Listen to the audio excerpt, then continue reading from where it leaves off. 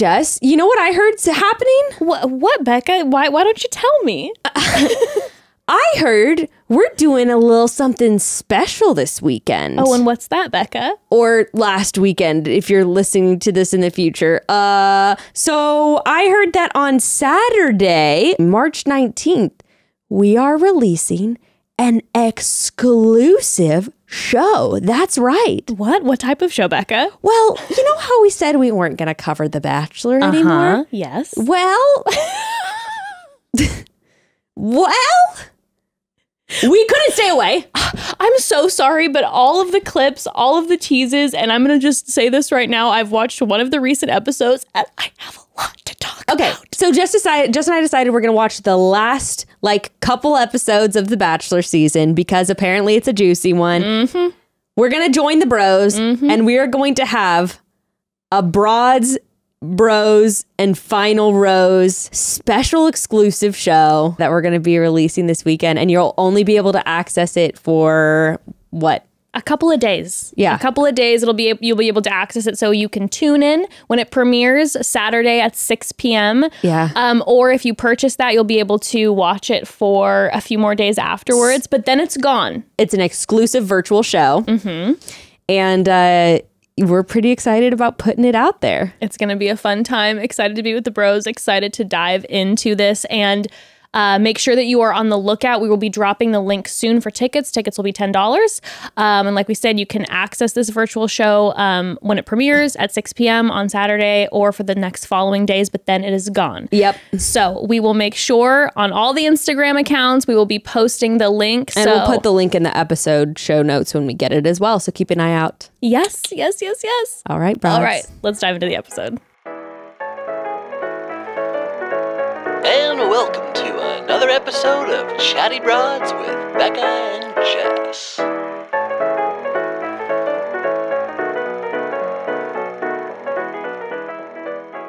Well, hello, broads. Good morning. Good morning. I always hate starting the podcast. I'm like, hello, good morning. I know, just like tentative sadness. Hi. Hey, what's going guys. on? Like, hey, not to make your week terrible, broads. We need a catchphrase. Time to chat. Yeah, exactly. What was the Paradise one?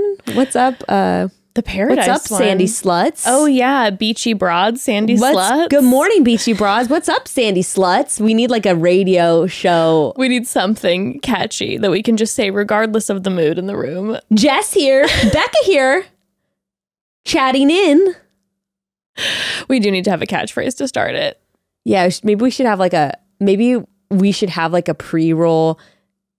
Like animatronics, like bring in some sort of robotics to just be like, replace us and be like, hello, broads. It is Jessica and Bekah. We could just do the TikTok like Siri voice, you know?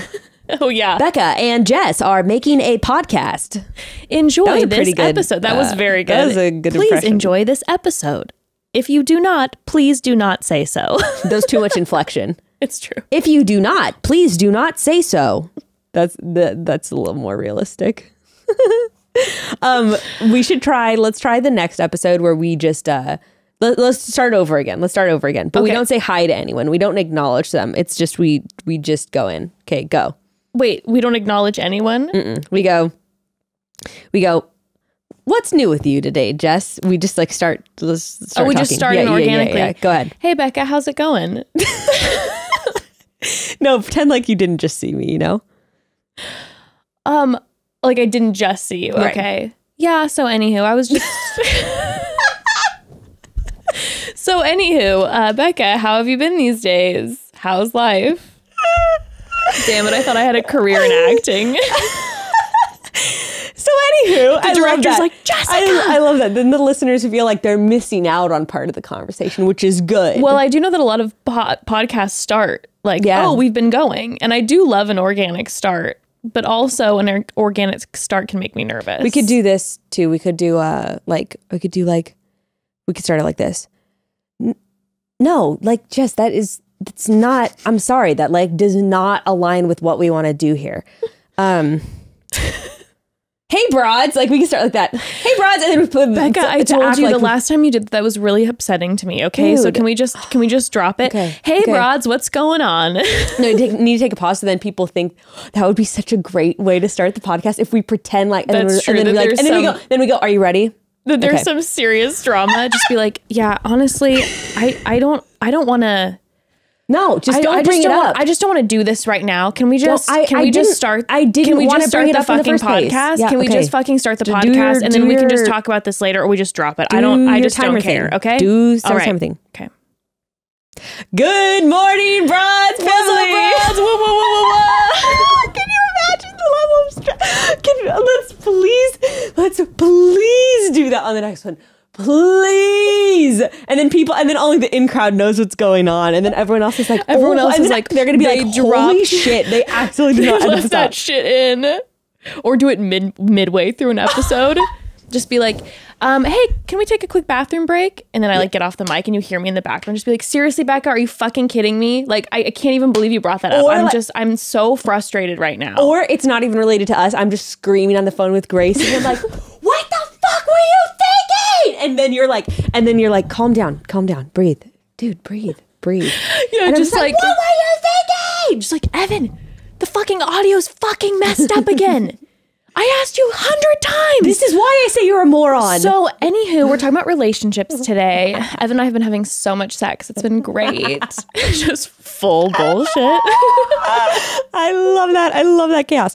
Anyway, so what do we have to talk about today? We've got a lot to talk about. We do have a lot to talk about. I am in a little bit of a weird space right now. If you didn't see on Instagram, we lost our big dog Boris very unexpectedly. Oh, so if I'm a little weird and a little off, I apologize. I feel like I'm going like in and out, you know, where you're like, Such as grief. the grief cycle where I'm like sobbing for 1 second and then just, You're like, Boris who? or just being like, you know, through the tears, just like laughing about whatever, you know. So I'm a little funky today, but yeah, we lost him unexpectedly. He was old, but he was just like running around like a little pup the past year. So we did not expect it, but And there was like no drama. He like breathed his last and was gone. it was in the middle of the night. Like, it was wild. And yeah, there was never anything. I'm so glad he wasn't in pain at all. Yeah. But it was just so jarring because, you know, we didn't expect it. And it's been so interesting because obviously, like, we're massively grieving the fact that because we just adored him. Yeah. But it's weird because Evan and I have been like processing the past couple days, and there's just like so much when there's a relationship with anyone, right? There's so many other layers and like history to that, right? Not to mention the stages of life that you have gone through with him That's being the there. thing, right? Like, So we got him like right when we got married. And we're coming up on our 10-year anniversary in a week. So it was like we got him like 2 weeks after we got married. And so it was like the family, right? It was like the three of us. And so obviously it was just seeing us like being there when we first got married, first Christmas, like, and then having lots of like family drama, leaving jobs, Ember being born, moving to Los Angeles, like so much. And, you know, for me personally, it was like we got him when I was really struggling with my mental health. And it was the best because it was just such a distraction and he was just so precious. And so I put like all of my anxious energy into babying him and training him and everything. And yeah, he was just the best. And he was just always, I don't know, because he was so big too. It was like this big presence there always. Yeah. So there's just this whole, but you know, when Evan and I were talking, you're like, oh, when someone's like that much a part of your life, there's such an impact, but also when then they're gone, you kind of realize other things, other layers. Like all of a sudden, you know, Evan's having this process where he's like, Boris kind of took the place for a loss of family that I felt that I haven't really addressed or dealt with internally. Like I have to now process like this fact that like, yeah, there were these family struggles and I kind of just took him and replaced him with that. And then the two of us became his family for however many years. And now it's like, oh my gosh, he's gone. And coming face to face with so many of those things that you're just thinking like, oh my gosh, there's so much grief because there's the loss of our sweet baby. But, you know, realizing like, oh my gosh, so many things that like I hadn't processed. Yeah, loss will bring up a lot of unrelated stuff that hasn't been dealt with. And it's been a long time. You know, I feel very lucky that I haven't experienced a lot of loss recently in my life in that way. And so it's been a minute and it was like, oh goodness, like, you know, yeah, it brings up so many levels, so many layers. But how's Ember doing? Dude. You know, it is a joy to have Ember around because she does not let you stay sad for long because she's so busy. Evan and her trying to cry and she just nonstop the stream of consciousness that's coming out of her mouth. You're like, I can't even pause to take a moment to process. But she was so sweet because when it first happened, she was obviously very upset. And it's, you know, it's traumatic. That's, like, that's also a new thing. It's a new conversation. And so there was a lot of conversations from there. And she's, you know, she's always liked to talk about passing though. You know, she's always been very in tune with that. And so she was right after she was bawling, but man, she was throwing truth bombs at us left and right, like straight up. The first thing is it was like, we need to keep talking about him because that's how he'll stay with us longer. We need to keep talking about him. And then we were sitting by a pool and she handed me a pedal and then she took a pedal and she goes, we need to throw these in the water for Boris. And she's like, one of them is you and one of them is Boris. And we throw the petals in the water. And she goes, see, they're floating in different directions, but eventually they'll meet up again. And you were like... And I was like, first of all, sob. You're like, you are the Buddha. I was literally like, you are a god from another planet. What is happening? But then she's just making us laugh, like absolutely making us laugh. She goes, I don't know where she gets this from because, oh no, did you spill the green juice? It's not about me. Could keep going. But it's a cute fit though. You don't want to mess that up. You're like, keep going. I'm okay. Keep going. It's okay. No, we were just cracking up because I don't know where she got this from because we are not a religious household. Right. I guess maybe she's heard it from. Yeah, I was gonna say I could guess some sources. Yeah, maybe from moms and dads, you know, the parents of us. But she goes, all of a sudden she's crying, and then she kind of gets distracted by something, and then she points to the sky, and she goes, God. She goes, God, since you took Boris from us, I don't believe in you anymore. And just pointed and screamed it at the sky. Nice. Paused for 2 seconds and then goes, uh-oh. If I say that, maybe he'll do something bad to me. Never mind, God. Still believe in you. Like she's just cementing her bets in here. She's like, not sure what this whole dynamic is, but I'm just going to make sure that, you know, we're good to go. This just reminded me of a thought I had the other day. I know that there's people out there, there has to be people out there who religiously subscribe to every religion so that all their bases are covered. I mean, sure, why not? But I'd like to talk to them. Like, and I'm not just talking about like, oh, I got my bases covered. Or like, not like a universalist. There's got to be someone out there that is like, I am a devout Christian, Muslim, Buddhist. Just to make sure we're all good. Yeah. Here's the problem, though. A lot of these, at least I know Christianity. Christian's kind of the big one. Christianity, though, is like, if you believe in anything else, it's wrong. As far as I know, it's kind of the only one that's that serious about it. Okay. But you could still, I guess it's now sounding like multiple personalities. I'm like, you could devoutly believe that that's true. And you're like, even I might be going to hell. Well, you know, if you believe in everything. That's confusing. I've been deep I've been deep in the whole simulation concept lately. So that's where I lay my religion is in the simulation world. Well, I mean, technically, regardless of whether or not we are a simulation in the way we understand that, it is all a simulation because we are experiencing everything we experience through the simulation that is our mind. That's true. So I was down a dark wormhole of simulation talk recently. So does that assume that there is someone orchestrating the simulation? I mean, there has to be to a certain degree. Right. Right. So, oh man, I would love to have someone come on because I think that like I'm so interested by the concept of the simulation and I know so many like great, brilliant minds believe that's what we're in. Break down break it down. Okay. So there's different camps. varieties. There's different camps. And I want to say this. I would love to have someone come on who's actually like schooled in this and has like the knowledge of it, because I think there can be very dangerous concepts when you talk about it being a simulation, because all of a sudden people are then like, well, it doesn't matter. Okay. You know what I mean? This is why you've got to watch Westworld. I know it was.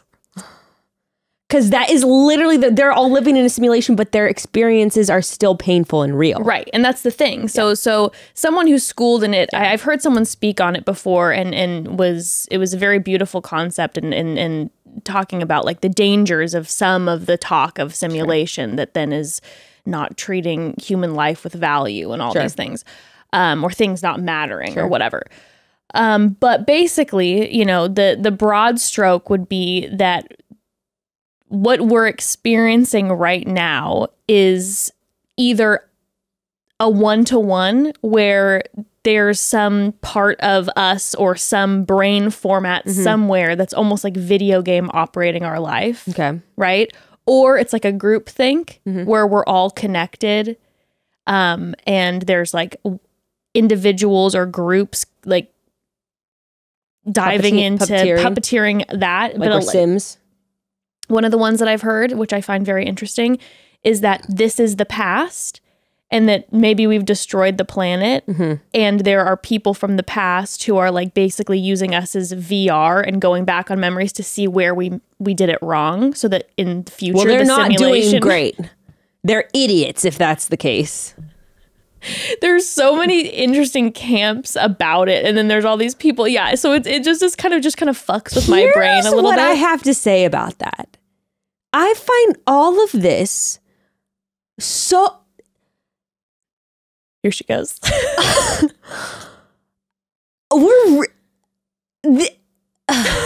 I'm glitching. My simulation is glitching. I'm glitching. We are then when people start talking about this, then we are doing the same thing that people did fucking hundreds of years ago when they made Christianity. They're like, what if there's a God who's in control of our destiny? And now we're like in the postmodern one, we're like, there is no God, but there might be people playing video games. Oh no, us. for sure. But you know, I think what's the difference? No, it's the modern version, because now we're seeing like how technology has jumped and it's unexplainable, right? Just the jump every few years does not make any sense. They say it just doesn't line up. And it's weird because we all like, it's almost like we have always been living in simulation play, whether it be sports, theater, then into video games, you know, and it's like we're getting more and more and more maybe what the origin is, which is a simulation. Well, I have wondered before if we have already gotten to this point before. And there was a die-off, a fall of civilization billions of years ago. And we're trying it again. Well, from not that it's anything conscious on anyone's part, but like we've already gotten here before and it didn't work and we all died. There was like a nuclear fallout where we all got poisoned by our own actions. But then, you know, cells happened and humans happened over. And then, but there's a possibility that's already happened before. I mean, you even think about like Rome. You know, like Rome fell. Rome had like super advanced. Rome wasn't built in a day. Rome wasn't built in a day. Yeah, just start throwing out like when in Rome.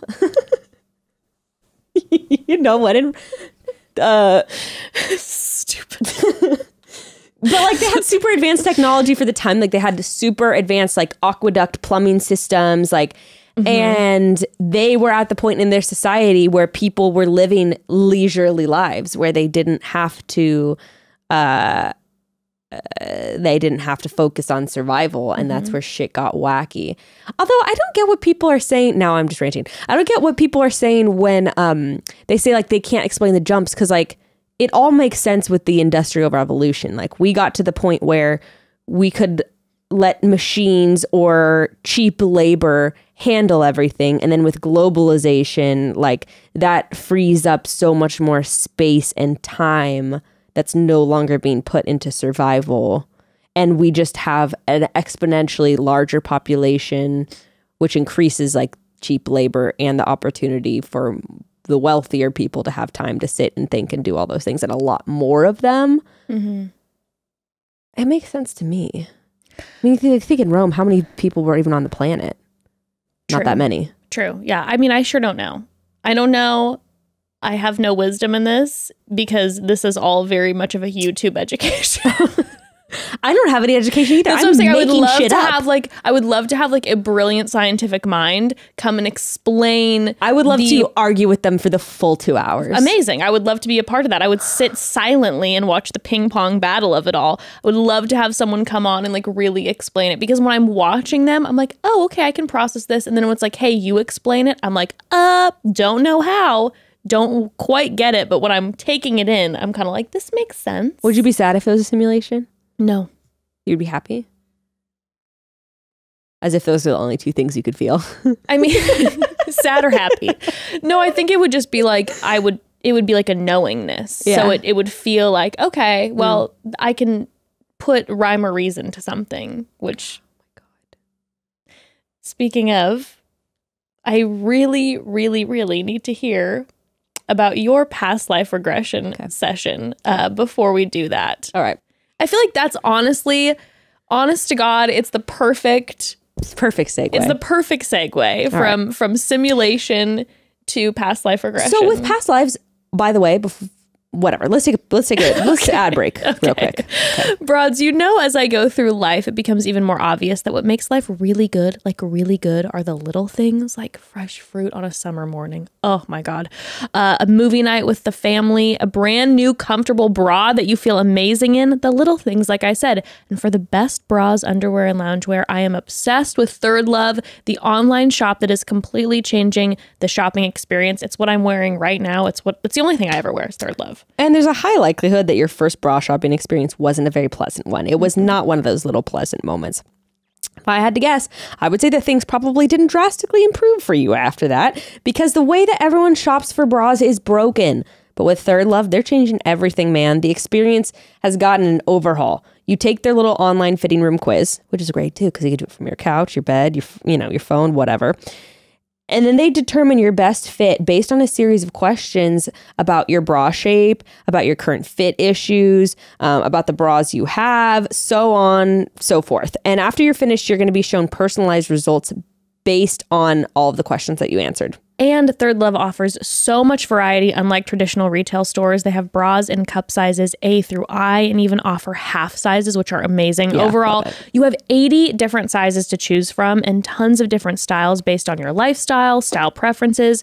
Third Love truly does have something for everyone, and you can shop with confidence, because if you get your items from Third Love and you're not 100% obsessed, you can return or exchange them for free for 60 days. Feeling is believing. Upgrade to everyday pieces that love your body as much as you do. And right now you can get 20% off your first order at thirdlove.com/chatty. That's 20% off at thirdlove.com/chatty. Broads, I spent years, and I do mean years, needing to be a meditation wellness girl. Okay. You know, those folks who just are the epitome of balance at all times. Nothing ruffles the feathers. You know, the type. Well, the problem is I was not good at that. Okay. I was not good at doing all the things that the wellness folks do, not unassisted anyway. But then I started using Calm, and I felt like a brand new woman. Suddenly caring for myself became a simple and essential part of my day, thanks to Calm. I've been using Calm for years. I love Calm. Calm is the number one mental wellness app that gives you all the tools you need to improve the way you feel. And when you use Calm, you're going to get access to things like guided meditations, which can help reduce anxiety. They have curated music tracks, which help you relax, rest, recharge, all of that. And they have a whole library of sleep stories for children and adults. I love that they have that variety. Plus, check out their newest collection of daily movement sessions that are designed specifically to relax your body and your mind at the same time. Like I said, I started using Calm a while ago, and within just a few days of using the program, I remember feeling just this major difference. For one, I was sleeping better, falling asleep faster, staying asleep longer, and then I would wake up more well rested. But in addition to that, I just feel more balanced as I go through my day, more relaxed, better equipped to handle whatever comes my way. Calm really does keep me calm, cool, and collected no matter what, for the most part anyway. So grateful for Calm. For listeners of the show, Calm's offering an exclusive offer of 40% off a Calm premium subscription. That's a good deal. Yeah, it is. Go to calm.com/chatty, calm.com/chatty. You're going to get 40% off unlimited access to Calm's entire library. That's calm.com/chatty. Okay. Okay. Lay it on me. So, Broads, if you didn't listen, 2 episodes ago, I talked about doing a past life regression session. Actually, it was like, oh, yeah. Yeah. 2 episodes Last ago, Thursday's episode, yeah. And I had a pretty intense experience. So if you haven't listened to that, there's that. And now Bekah went to the same past life regressionist as I did. And when I asked her how it went, she told me that she'd tell me on the podcast, but she said it was weird. So obviously I am curious like a cat right now. Here's the first thing I have a question about. Yes. If, like, with the theories of reincarnation, which I know past life regression doesn't like fully synced with the idea of reincarnation, but can't you be like creatures and things? Why does no one ever have a past life regression where they're like a dog? Maybe they do. Never heard of it. Everyone's always Cleopatra or some shit like that. So this is what I'm going to be real with you about. That's one of the reasons I was so skeptical, Susie, about past life regression, because a lot of the people I had talked to, they were like, Joan of Arc. Sure you were, bitch. They're like, I was a god. And I'm like, okay, well, all of these things sound very fancy. So when I started to have mine, and I was like a 15-year-old girl, like in a thatched house and whatever, it was like, I don't. And then even my other one was like, I wasn't some famous anything. I was just me in a job. And that felt then very like real to me. I wasn't like, oh, I'm envisioning myself as King Richard. You know what I mean? Or like, honest to God, I was this famous pop superstar. Like, no, it just wasn't. It wasn't like that. Yeah, is anyone ever a bad person in their past life either? I do not know. I mean, obviously you have to have been. Sure. I will say with both of mine, there were elements that I was aware of some of my negative points. Well, this is a good time for me to say that I was Cleopatra. No, I'm just kidding. Just kidding. I was like, I mean, honest to God, I believe it. Just kidding. I truly believe it. So, here's the... I don't believe that there actually are past lives that we're going to. Okay. I don't. I think so that's what I think. I do think that it is still incredibly powerful. Of course, this is just what I believe, because your subconscious or your unconscious or your conscious, I don't fucking know, I'm not Freud, is bringing something to the surface, is bringing a narrative to the surface that has some relevance because your brain is creating it. So it just doesn't make sense to me if it was our past life that we would be able to like access it that easily. Okay. That just doesn't, especially if we've had, I mean, I don't know. And also I don't get why, this is also my human brain, but I also just don't get why we would have, like, why wouldn't each life just be its own thing? Why would we have past lives? And why would there be like a trail of lives? I don't get that. Well, as someone without a human brain, I can say I do believe it. No, I mean, yeah, that's the thing. That's why when I was with her, what I did appreciate was that it was like, you don't have to believe in this. And this might literally just have been dreams or thoughts or whatever it might have been that had some sort of effect on you. But But I don't know. I mean, I suppose if we're all energy and energy doesn't die, and then, you know, when your actual body dies, your energy goes somewhere. Maybe there's, I don't know.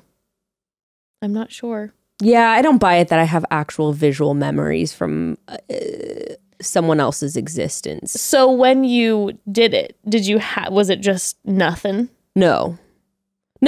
But also that's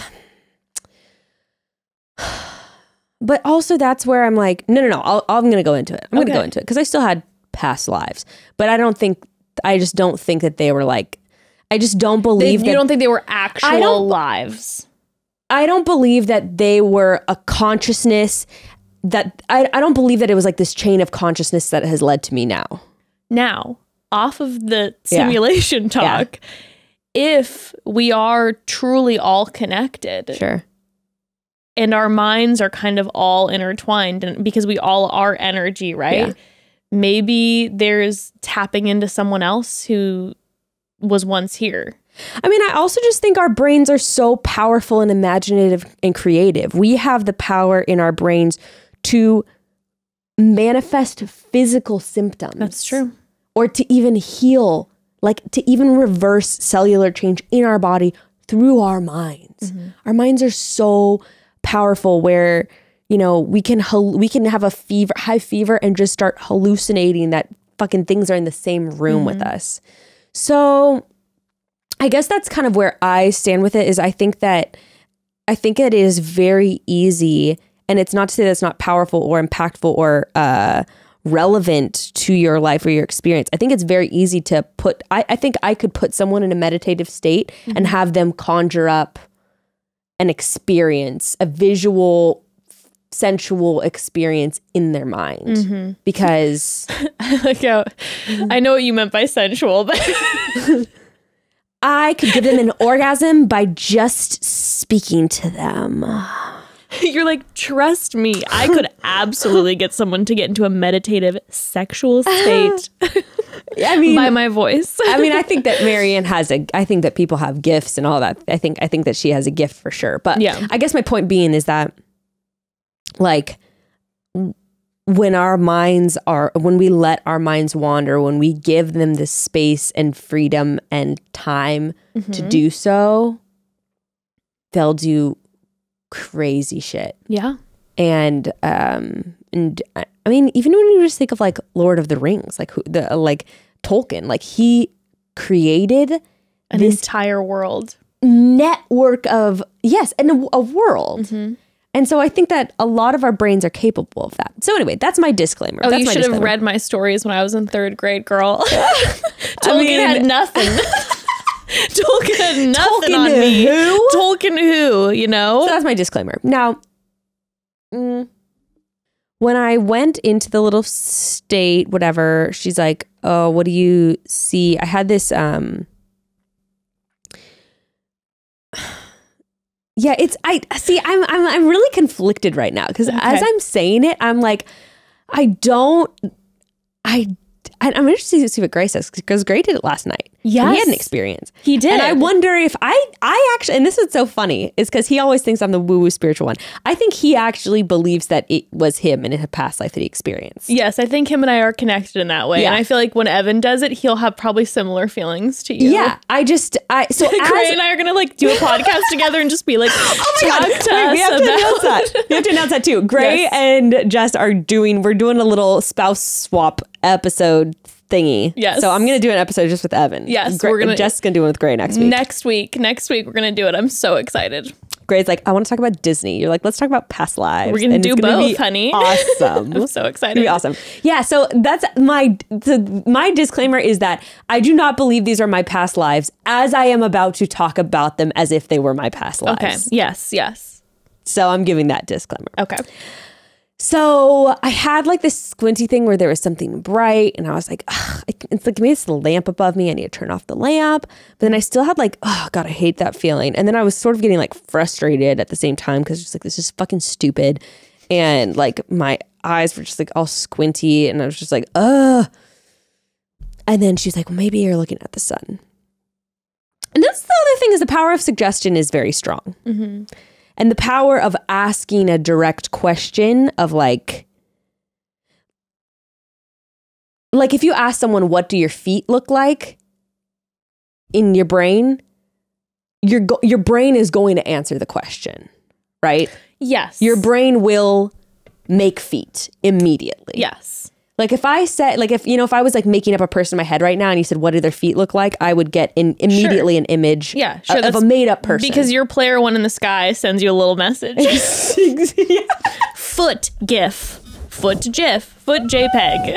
Exactly. They're like, oh, I got that. Just bloop in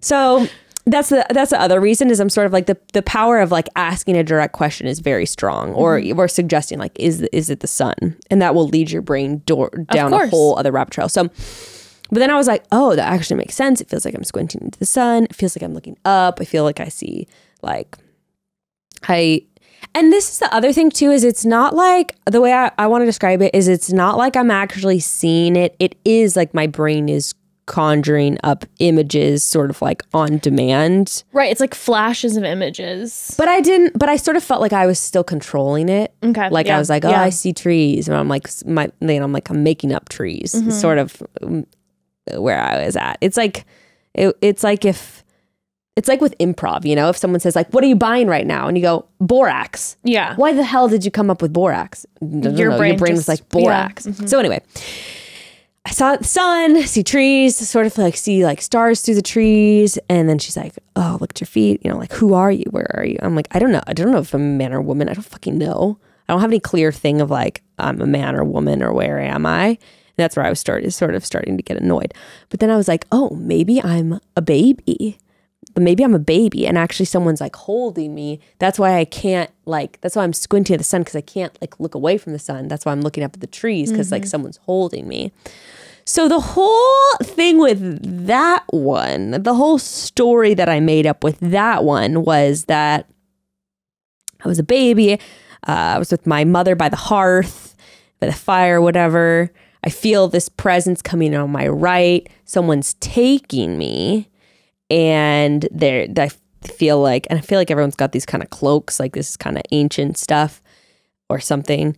And it was a woman who took me, and I see like a dark flash of fabric, and then I see like a freckled chest, and then we're moving through a forest, and she was like, why is the person taking you? And I was like, because she's crazy. This person doesn't even know why they're taking me. They're just taking me. And then we make it onto the other side of the forest. And then I felt like there was, and then then it was like sort of this desert area with like this village. And then there was a big beam of light. And then me and the woman died. And I think we kind of like dehydrated or died. I had the sense that like, because I had that picture of being at the hearth at like my mother's breast and then seeing this freckled chest. Like I had this. It wasn't your like. When you saw the freckled chest, that was the person who took me, right? And I sort of had this connection of like, oh, this person didn't have like any milk or anything to give me, and I was an infant. I'm saying it's a different breast than what you were used to. And then I was an infant, and so then you left the hearth into the village, and then you were in the desert. No, it was like I had this image of the hearth, and it's not like I was taken away there, but I had that image, and then like I just felt like this being coming on my right. Not like I was at the hearth and I felt this being. It was sort of like, it was all very disjointed, which does make sense if it was a baby, because then it was like, sun, look, trees. Right, it's basics. You're just, yeah. And not even in a order of time. Right. Which infants also don't have a ordered sense of time. It's all like, so then it was like image of, but that one was more like third person, like image of baby with mother at hearth. And then it was like black. And then it was like feeling of this person or being closing in on me on the right. Then it was rippled fabric. Then it was freckled chest. Then it was sort of like feeling like we were going through a forest. Then it was like bright sun, can't look. Then this image, third person image. So sort of switching of like third person image to like first person, like seeing glimpses of fabric, chest, trees, sun. But then there was the zooming out where I could like see what was going on in the church.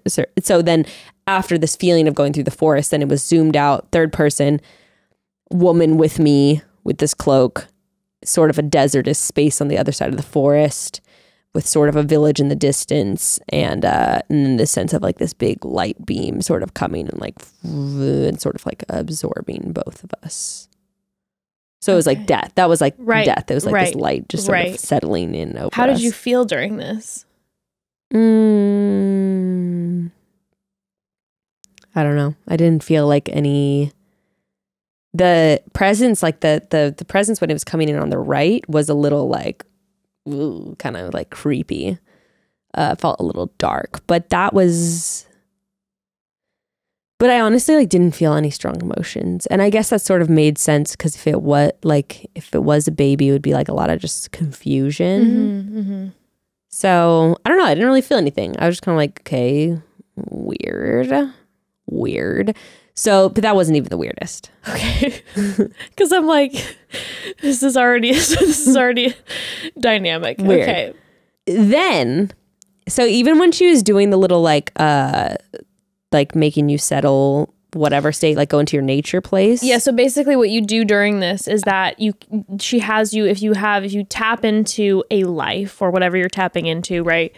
Then to go back to another one, you kind of reset. You take yourself back to this similar nature spot in your brain, almost like a purgatory, perhaps a pleasant purgatory in between, and then you can try to access another part. I was very distracted during that point. Okay. Distracted with your own thoughts? Everything's a sound in the other part of the house, the light coming in through the window, like everything. And I was like not able to really like stay with one nature spot. I was just kind of like everywhere, which was also frustrating.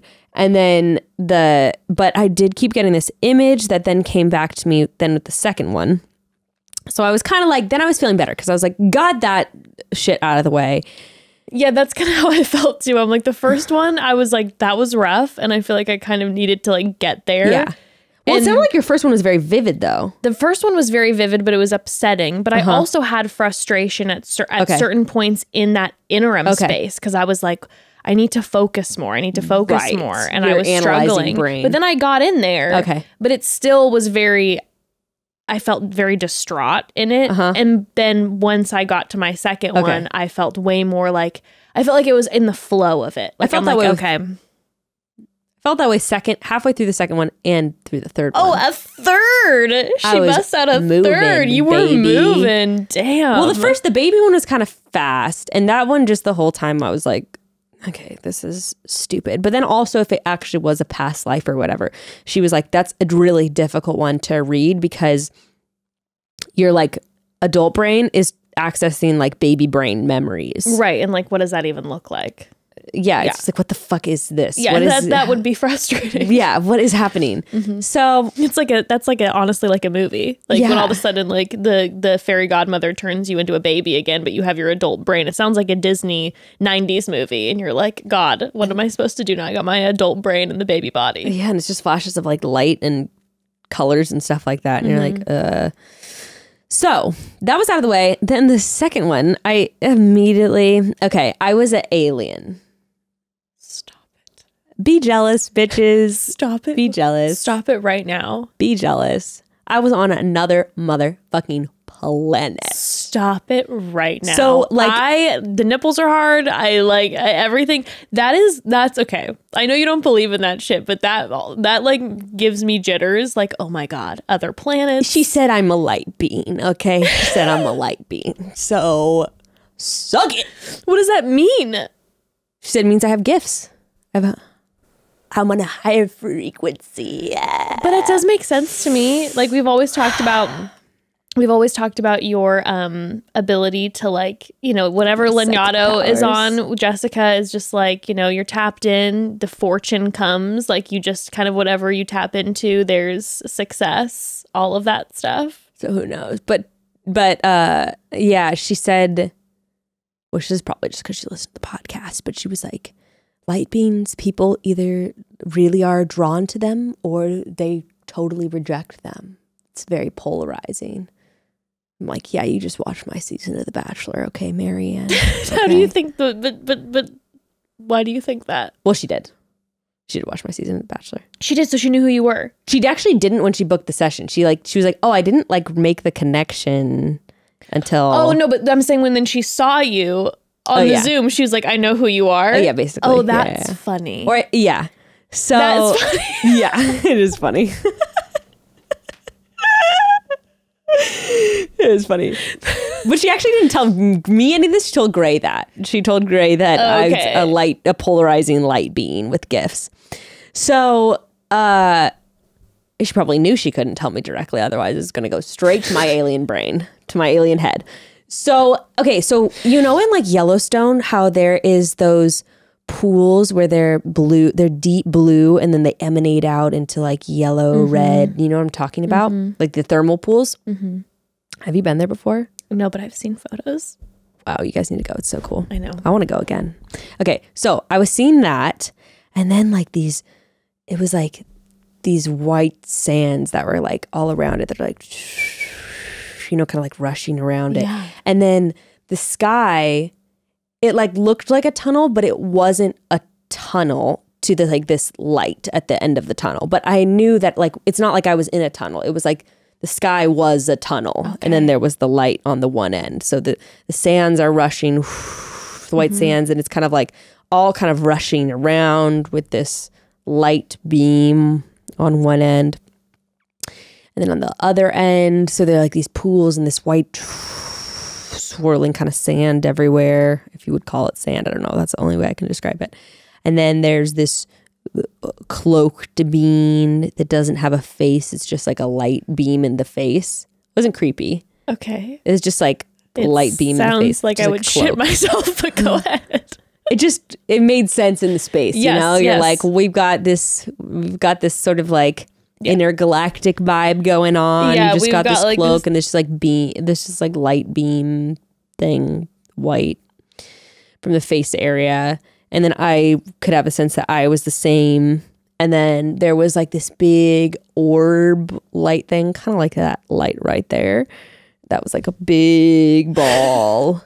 And then this other being was showing me how you can like whoosh, dissolve into it and like dissolve out of it, like showing me with my hand. And I was like, whoa, whoosh, dissolving into the, like letting the light absorb you and dissolving into it and then coming out of it. And then at that point I thought, I don't think this is Earth here. No, it doesn't sound like it. Not quite. So then I was like sort of attached or absorbed into this orb ball of light.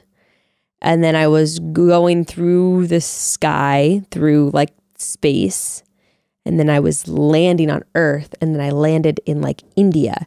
And then there was this little Hindu boy who was like looking at, and I'm in this big marketplace and he's like looking at me. You know how little kids, how they know things? Or like in movies, how they know things where they're like 7 and they're looking at you like you're a fucking alien, but no one else can tell, that kind of thing. Yeah. That's kind of how the kid was kind of looking at me.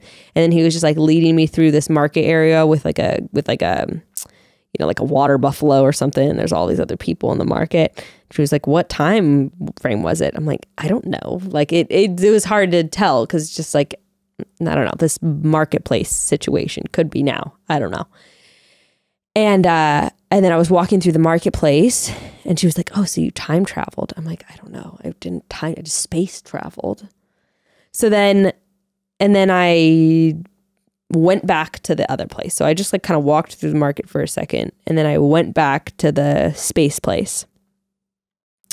And then I got this sense, they didn't like speak to each other, me and the other being, but I got this sense that like I was not supposed to do that. Like I wasn't supposed to go to Earth. And so then I sort of got put in like, I got sort of like, I kind of felt it on my body. I got like sort of like weighed down, almost like I was in an underground, not like I don't know how to describe it. It's not like I was in an actual physical prison, but I got this sense that I was like shut down. I sort of like felt underground and almost like there was this big steel thing on top of me that was like weighing down so that I couldn't leave. Like I was sort of like you were getting punished. Yeah, for going to Earth. But not like a sexy punishment. No. Okay. No, I was just kind of like grounded. Got grounded kind of. And then I was back and then if we're like skipping around, I guess, or whatever, I was like back in the space place. But what was so interesting is like the vibe of it before I had like left was that it was this beautiful mystical place. And then I felt sort of like dejected. I was like, oh, I'm sort of like trapped here. But the interesting thing that I got from that, because Marianne was like, oh, like you were trapped, like you weren't allowed to like go anywhere, like someone was trapping you. And I was like, that's not like the lesson I'm getting from it. Like the lesson I'm getting is sort of on perspective. Like it was a beautiful mystical place until I decided it sucked. Right, until you tapped in somewhere else and then realized like, and my mentality like, shifted. No, I want more. Mm-hmm. Interesting. Exactly. And like my contentment was warped because I just wanted more. Okay. Like in an aerial type of way or something. I'm having a hard time processing. It's a lot. No, I'm a little like, my third one's the most normal. I just, I know you say you don't believe this, but I'm also just like, I would like to ask Marianne how many people have alien. Oh, no, she's done a lot of people. She did say some people get aliens. It's just so interesting to me. I mean, it was like mine was so different. So the idea of having this, like, that your brain is conjuring this alien situation and that you're like sucking yourself down into Earth and like coming. I mean, I don't know, Bekah. It's Weird. Pretty wild. That's just me trying to be... She's a motherfucking alien! That's just me trying to be different, Gotta be unique. Aquarius vibes, Like, I cannot be a normie on this planet Earth, bitches. Everyone's always like, you're an Aquarius. You like aliens, right? And I'm like, no. And I'm like, so no. I was one, though. You're like, have you ever heard of self-loathing? No, I don't like aliens because I was an alien, okay? They're not all they're chalked up to be. Okay. Let me just tell you. They have their issues, too. I know you have your thoughts on them, but you wouldn't understand because you were not one of them. I had a lot of childhood trauma as an alien, and honestly, like you fetishizing my experience. I would prefer that you don't do that. Yeah. Okay? Yeah. Thank you. Yeah. Thank you. Yeah. So back into the orb. So then I had like no choice. So eventually I just like walked into that light path, like at the end of the tunnel. And that was kind of like, okay. But I had a choice. Like I think we were creatures that sort of, we were back then creatures that, like there was no time or space. Like we were immortal or eternal, but there was this choice. And I had this sense that I was just very mopey. And then I was like, fine. Like I would just resign myself to just go into the light beam because there's nothing for me to do here. It was honestly very like angsty teenager vibes, teenage alien maybe vibes. You've decided to come here in this form and that's where you came from. Also, maybe you know how you have like massive fear of reincarnation, that you will go into a place that you don't like and you're miserable. Maybe it's because you had access in your alien life to be able to kind of go where you wanted and you saw. But there's a lot of suffering here. Yeah. And you're like, no, I don't want that. Yeah. I mean, and I guess none of my deaths were in either of the three that I went to were very emotional, dramatic. So maybe that's not why I'm not scared of death. Maybe. I don't know. Maybe that's why I'm terrified. Yeah, because yours sounded a little traumatic. Gray's was too. Or him and I are going to have to really have a moment about that. Actually, your guys' were sort of similar. Kind of. Okay, before you dive into your third, let's take a quick pause. Broads. This might upset some people, okay, that are dealing with freezing temperatures and snow right now, but the past week in Los Angeles has been sitting at like 80 degrees every day, which is my personal favorite temperature, okay? Same. It's just, it makes everything better when the sun is shining, the birds are chirping, and there isn't a cloud in the sky. This spurt of beautiful weather did get me thinking about something, though. Like, where the hell are my sunglasses? I had to guess, and based on your past experience and my past experience, they're probably either broken or they're long forgotten in the bottom of your purse somewhere, or they got left somewhere post Sunday fun day. Sounds about right. Well, you know what? That's okay, because sunglasses are made to be worn and loved as long as you're buying the right sunglasses, like our favorites from Blenders. The number one reason Jess and I love Blenders so much is the price. Blenders offers premium sunglasses, not little cheapy, easily breakable plastic sunglasses that won't cost you an arm, your firstborn, and the deed to your house. So when you do inevitably misplace them, sit on them, whatever, it doesn't hurt as bad. But don't be fooled. Just because they are affordable doesn't mean Blenders compromised on quality or style at all. Quite the opposite, actually. The team of in-house designers are constantly adding new styles like polarized wraparounds, colored lenses, classic black styles. They even have prescription glasses, readers, and blue light glasses. I already have a handful of Blenders on the way that I cannot wait to style. Without a doubt, I will be living in my Blenders this summer. To score 15% off your Blenders purchase, visit blenderseyewear.com and enter promo code ChattyVIP. That's blenderseyewear.com, code ChattyVIP for 15% off. Blenders, rocked with pride worldwide. So pets mean the world, and geez, don't I know that right now, man. Making sure your pet is happy and healthy so they can be with you for a long time is really important, which is why Fuzzy, in my opinion, is one of the most incredible services. Okay, so it's telehealth advice and services for your pets. Never heard of something like this before. It's such a good idea. It offers you 24/7 access to personalized pet care from vet professionals. It's Fuzzy. Fuzzy is there for you and your pet through everything from your basic everyday questions to middle of the night emergency. They've got your back because when your pet gets into God knows what, sometimes you don't have time to consult Dr. Google, and you probably shouldn't. Right. And I know for Ashley, my Chihuahua, she had a little skin issue the other day, and the experts at Fuzzy helped us clear it up in no time and on a weekend. Right? It was amazing. Nice. And if you're looking for some advice on how to get your pet's health dialed, Fuzzy's team can also evaluate your pet and recommend the best products handpicked by their team of professionals and offers at an exclusive discount just for Fuzzy members. Right now, Fuzzy is offering our listeners a free 7-day trial membership. Go to yourfuzzy.com/chatty today to sign up. That's a free 7-day trial at yourfuzzy.com/chatty. And for a limited time, Fuzzy's offering a special discount of $20 off any of your pet's product needs, from pet meds to supplements to food and more with promo code CHATTY. That's yourfuzzy.com/chatty for your free trial of Fuzzy with access to 24/7 personalized pet care and vet recommended products. I love that name, Fuzzy. So cute. Okay, so...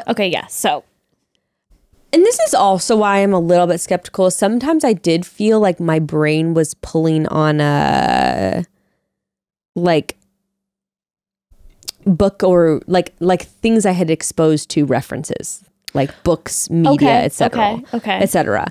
Like I would be, and I think we are exposed to like so much history and media. It's different. Like I would be a little bit less of a skeptic if there was someone in an indigenous tribe member in a remote area and they were like describing something in a time and place that they had no idea about. Whereas we have so much referential brain stuff to choose from is something that I felt like I was noting, where I was like, I feel like I'm pulling from stuff that I know about already. Right. So in this one, for instance, I don't know if you know, but there's like caverns, like the Carlsbad Caverns, for instance, where there are like networks of caves where they're going like under, you know, where you can get like you could get lost in them because there's so many different offshoots of tunnels and stuff. So I felt like I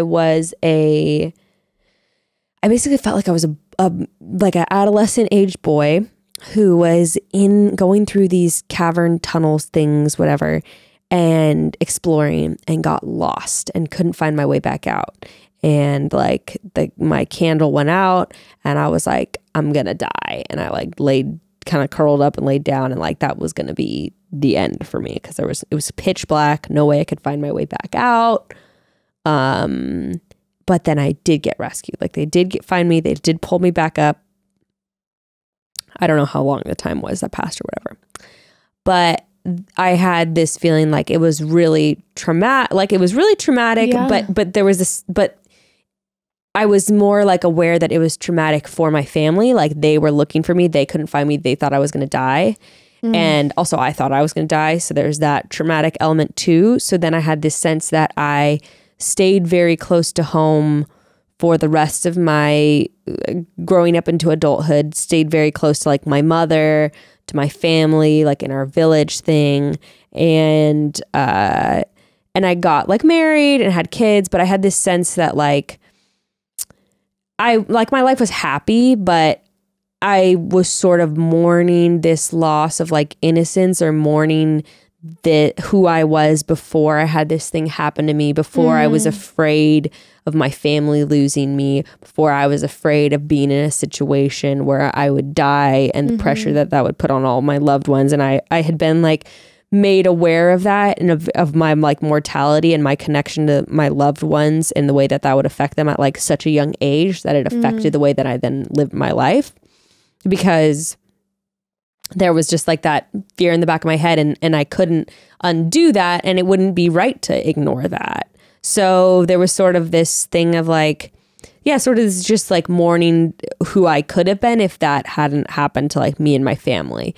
And then I had this image of like the way I died is I had this like this little shack hut, whatever, and had like this big open space, and I was like laying on my bed, and I was pretty young, probably like in my like younger than 40, and I was like looking out at these trees from my bed, and I had some sort of like, I don't know, leprosy or some shit, I don't know, some sort of boils or something, and I was just like laying and looking out at the trees, and I was just sort of thinking of like, damn, like what my life could have been if I like didn't have that happen to me. And then I died. Did that resonate with you at all? Like when you were processing afterwards, like? Well, one of the things that I like, so she does the little intake with questions, and one of the things that resonated, or that like I scored high on, was fear of being like powerless. And so I was like, well, that kind of makes sense, because then there's this fear of like, basically it made sense in that like in this life I have such a desire to do so many things and to like go so many places, and in all kind of three of those, like if I died as a baby, then there was literally like no life that was lived at all. Then if I was this alien that wasn't able to like, was grounded on the planet, wasn't able to explore the galaxy, I felt weighed down by that. And then in the third one, I got limited by your fear and trauma. I wouldn't even say it was fear and trauma. It was just like this knowledge of my mortality that I like wasn't supposed to have so young. You know, it's like if a kid goes through war, and it was just like you can't unknow or unsee the things that you've seen. So it just felt like that was out of my control too. It was like I couldn't stop that situation from happening, and that couldn't help but shift my perspective on every choice I made going into adulthood. So yeah, that's why I'm here to YOLO and live it up, baby. But I don't know. So that's kind of what she said. Interesting. She was that like, the three that was definitely a through line from the three. So yeah, those are my past lives. Interesting. It's interesting, yeah, because that was your through line. My second one was very much like, hey, take example from one of your past that did live it up and did enjoy their time here, and you're not doing that. You need to, because you're all caught in your fear web or whatever.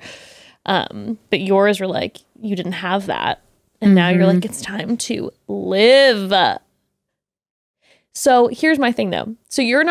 So from your perspective, walking away from that, you were like, don't believe in past lives. These were just my brain conjuring images that maybe were helpful for me. Is that what we're walking away with? I don't think I would say it. I would say that I created and imagined narratives as prompted. And I think that those narratives that I created are revealing about the things that are holding me back. Okay. Or like the things that I need to pursue. Okay. Because I think there's so much of our brain that we're not aware of. You know, it's like when you start going to therapy the first time, you're like, oh, I didn't even realize that was holding me back. Right. And now that we're talking about it, it's holding me back. Right. but it's there all along. So that's the way that I kind of frame it. I'm like, I think that it's my brain trying to come up with like a past life narrative, because you're also going into it being like, I'm gonna explore.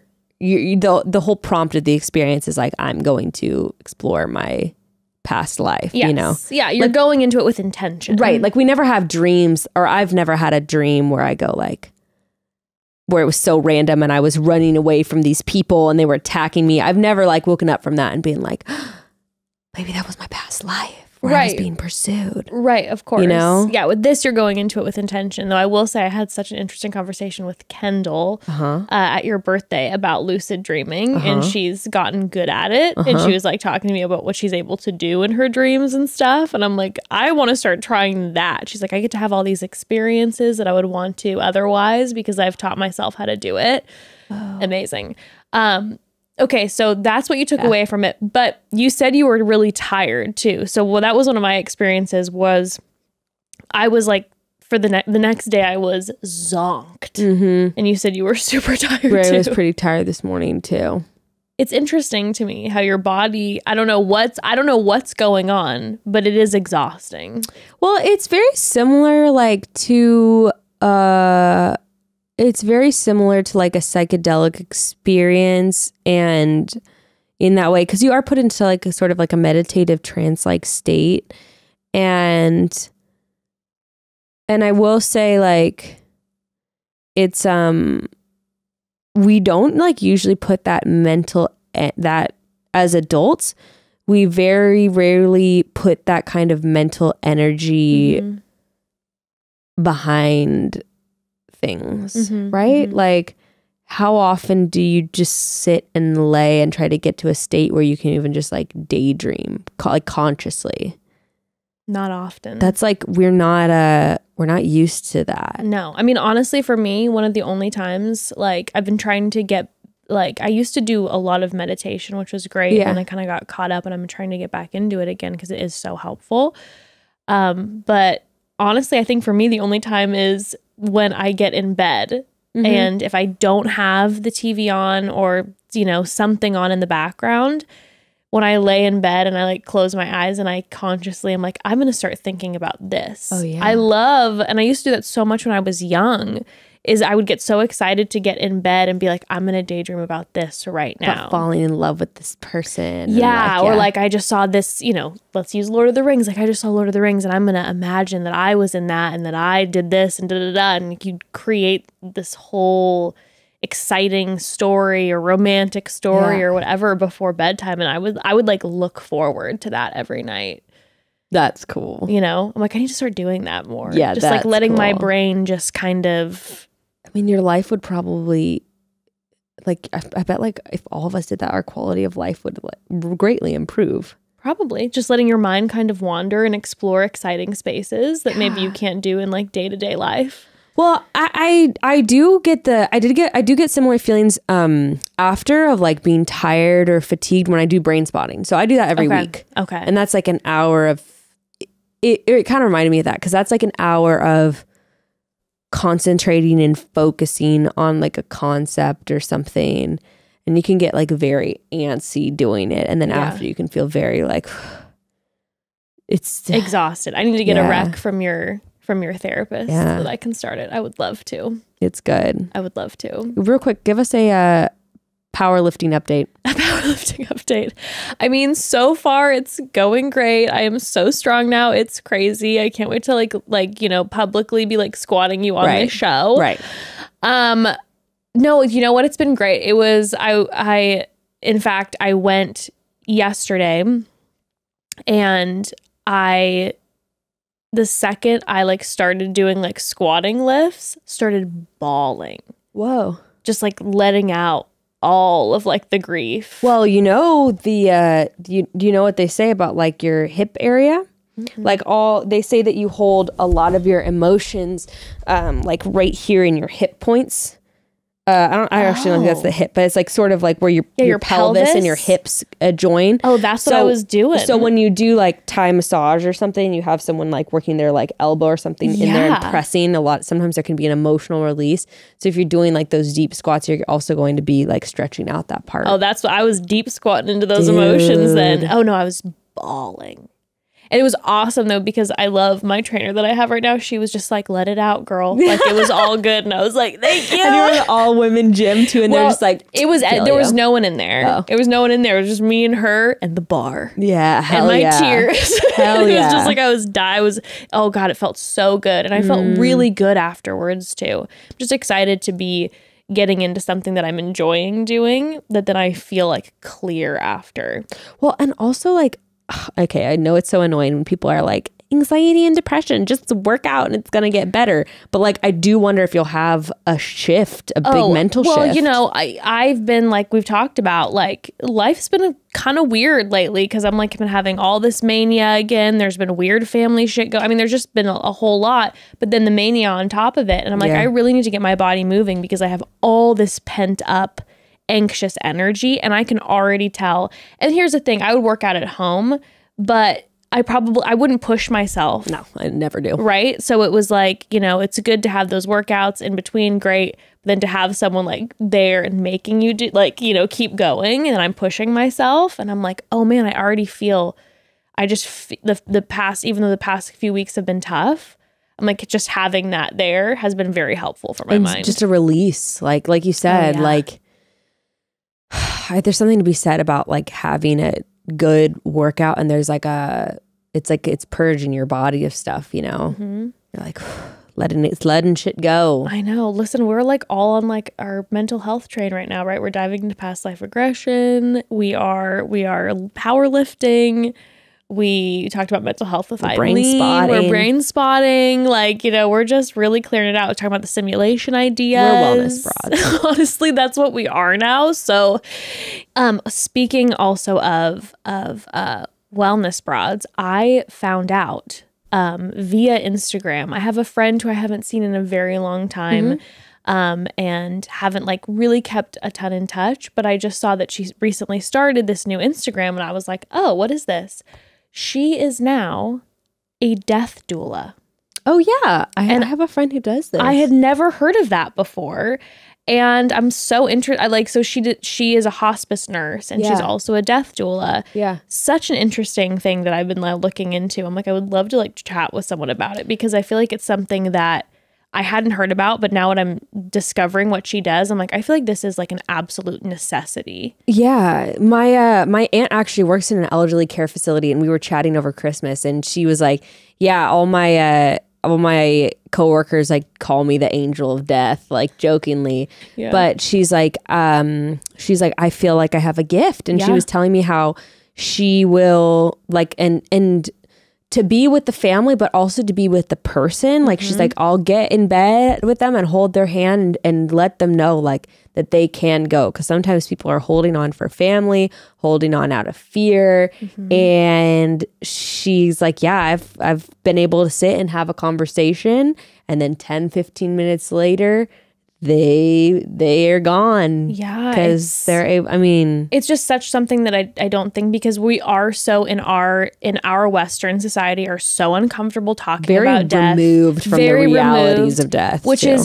There's birth and there's death. That's something we all have in common, right? And we like to remove ourselves from all and of we that. love to remove ourselves from all of it. And I think in recent days, thank goodness, birth has become more of a open topic to discuss somewhat. I feel like death is still very off the table. And I feel like it's so important. It's the end of an individual's life, right. Like of someone's life. And I was just fascinated looking into all of her stuff because she was just talking about like, you know, the lists, kind of the checklist that she goes through to help the person beforehand. Like if there's any unresolved, you know, problems with like, let's just say there was an argument with a brother and they want to reach out to the brother. She will like initiate like that reach out, whatever is most comfortable to kind of solve that before there's a passing. If like they have a person, I forget what she calls it, but someone who has like your secret key who it's a little bit like someone who's in charge of making sure that like if you don't want, internet searches there, if you want privacy about certain things that you don't want getting out, that they take care of that they keep the secrets for you so that it's not getting passed around with the family or whatever. Just the conversations about like what you really want in like your last few, weeks or whatever, like what's going to bring you joy and yeah, it's so, and being able to have like really open, clear conversations about that sometimes family runs from and doesn't want to talk about with the individual. Now, will she work with people like, because obviously most deaths aren't on a timeline or are, planned. Does she also work with families, I wonder, like who have sudden deaths? Who are like, know. And then they can I'm sure she does. I'm sure she does both. Yeah. But I was so interested. I'm like, oh my God, I need to dive into that now, that whole world. But anywho, lots of wellness up in here.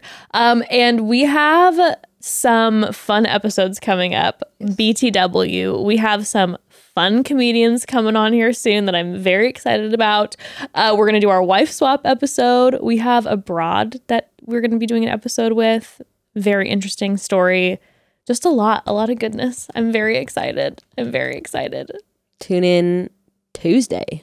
And Thursday and Friday. And yeah, and make sure you forever. listen to Bros tomorrow. And I'm excited to talk with Grayston about his past life. Can't wait. And Disney, but of course. But anywho, broads, we love you so much. And we'll chat soon.